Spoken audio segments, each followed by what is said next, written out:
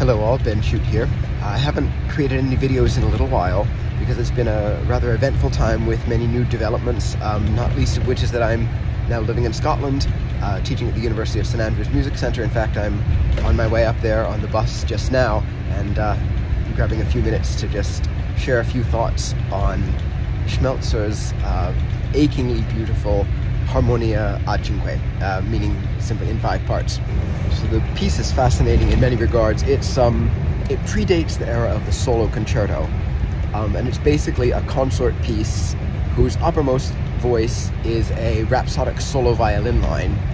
So in my view, it's very suitable not only as a concert work, but also for pedagogical purposes, and parenthetically it programs very well on things like student recitals, in case that plants any seeds. But I just adore the piece. It's really probably one of my favorite pieces of all time. So I thought I'd just share a few thoughts on it, as well as what I feel is the need for a new edition, which I've actually created and made available for free on IMSLP. So a few things about the piece just to start off.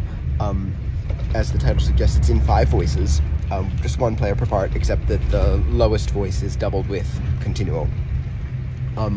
But Schmelzer takes the indication a 5 beyond that, because it's not only in 5 voices, it's in 5 beautifully proportioned sections, and the 4th of the 5 sections is in 5/4 meter, which itself is quite striking. You don't find many examples of a quintuple meter, especially at this period. I think it's we don't have a score or a source in Schmelzer's hand, but the manuscript we do have is from 1668, so quite early mid-17th century. And to find something with a quintuple meter at that point is really quite interesting. I do believe there are precedents in Bohemian folk music, I think, but not too much in the the so-called classical literature. There is one in nomine by the name of Trust by Christopher Tye from about 100 years earlier, which has a quintuple meter, but really apart from that, it's very scant. So I think it's really fascinating that Schmelzer incorporates that. So there's a lot that can be said about interpretation of the piece, of course, and I think I'll probably leave that maybe for another video at some point.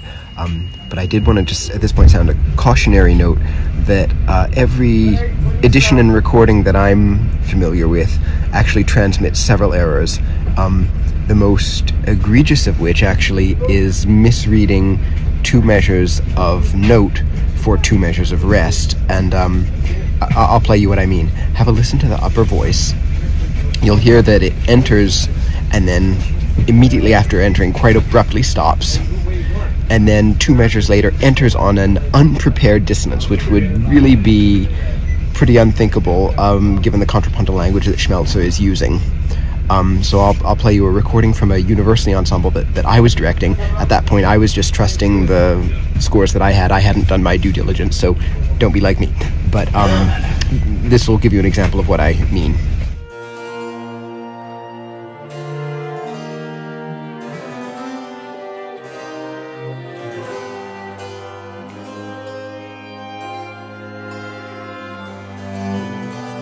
So you see, it really is quite an awkward effect.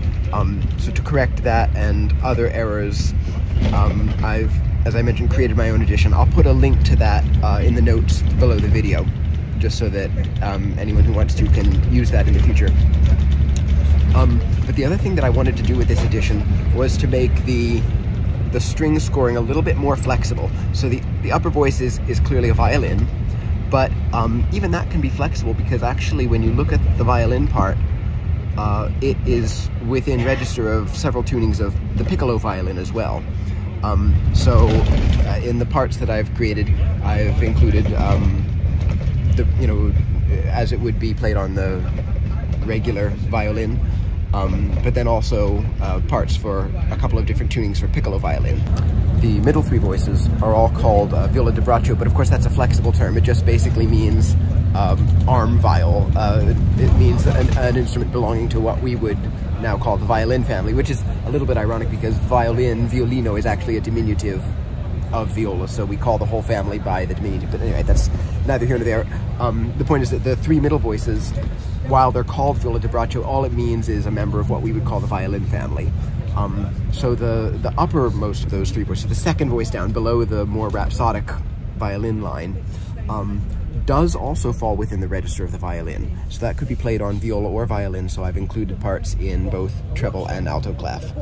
And then for the next voices down, the third and fourth voice down, the score, you know, has indicated viola da braccio, but the parts indicate viola da gamba.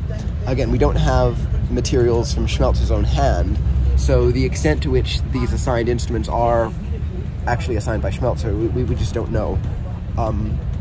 So anyway, there's some flexibility there. So I've included parts in alto and tenor clef, and then of course the continuo line. So I hope that that flexibility will facilitate more different performance circumstances depending on available players, but also just give more opportunities to hear the piece with different instrumentations and the different timbres that those changes can bring out.